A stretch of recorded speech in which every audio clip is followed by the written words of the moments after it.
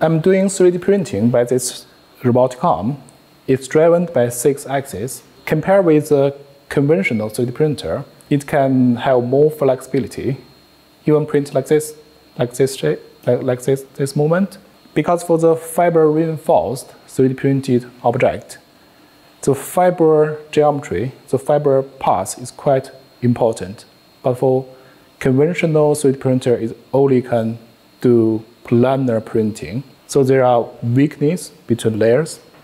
So that's why I developed those hardwares and also printing logic based on this robotic arm.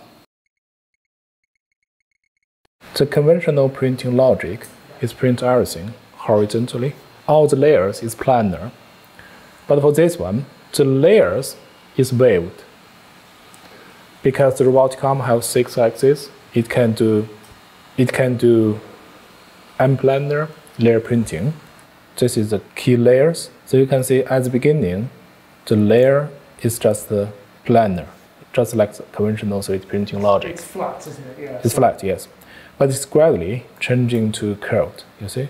The curve is going deeper and deeper. They're getting taller and taller and deeper and deeper, okay. Yes. So this can achieve 2 things. One, it will much stronger than that in that direction. And second, it can match the geometry objects required. So because the out surface is flat. This controller is trying to bridge robotic arm and the effector. The main controlling device in this box is Arduino. There are 3 main functions based on it. One is receiving the signal from the robotic controller. The second is controlling the temperature of the printing head. There are heaters, 2 heaters in this printing head. It keeps heating. And 1 temperature sensor, which is connected to the Arduino. So by that, it can make sure the printing head can keep specific temperature. And for the third function is for the motor controlling. This motor speed can determine the extruding velocity. And this head is only for testing the 2 parts I just generated. And this is the official 3D printing head. It has 3 different resolution heights. The resolution for this one is only 0.4 millimeters, which is for very thin extruding. This is 0.6, is for carbon fiber reinforced polymer.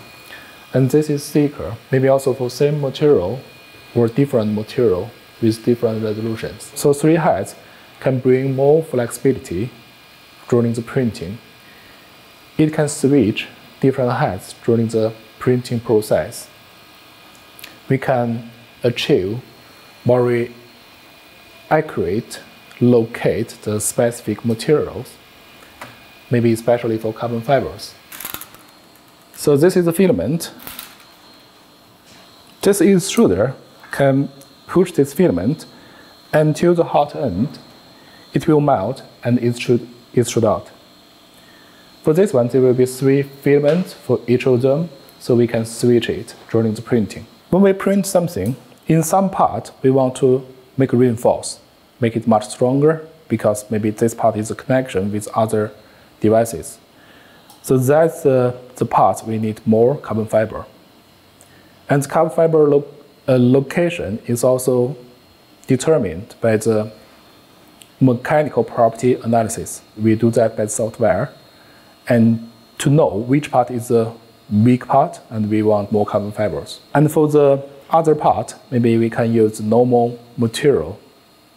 For example, PEEK. For the carbon fiber reinforced PEEK filament, that is quite strong, but it's quite expensive. And for other part, we only use PEEK. This is PLA, very normal material for the test. I'm testing with single height and with very common material. And later I will switch to PEEK and carbon fiber. So this material is also different from here. So this is aluminum. It's only for the normal materials for PLA or ABS. But this one is bronze. It can do the PEEK printing test But maybe for the long time using, it's not a good choice. Later, I will switch to other material. Okay. Yeah, specifically for PEEK and carbon fiber. This is a two-part generation because all those are curves. I divide all the curves into points. Each point, I can set one comment, location for comment for the robotic arm. So it will just follow point by point, and then to achieve following this curve.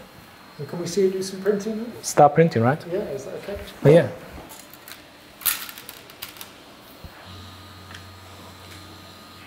Okay, and then I start extruding. How long have you been working on this? For this project, 3 years. So right now, the extruder is printing following the logic I designed. You see the head is not always pointing to the ground, just because it's following the surface curvature. This movement can make sure the nozzle always vertical with the printed surface. So that can make sure the connection much stronger. With the conventional 3D printer, it can, even it's always pointing to the ground, it can achieve this geometry, but connection won't be very firm. So that's the reason I'm using 6-axis robotic arm. If the robot is actually here, it would probably say that I might be here, I might be here, or I might be here. So this was created by Van Jacobson, one of the great creators of the internet. He's one of the men who made the internet work and helped in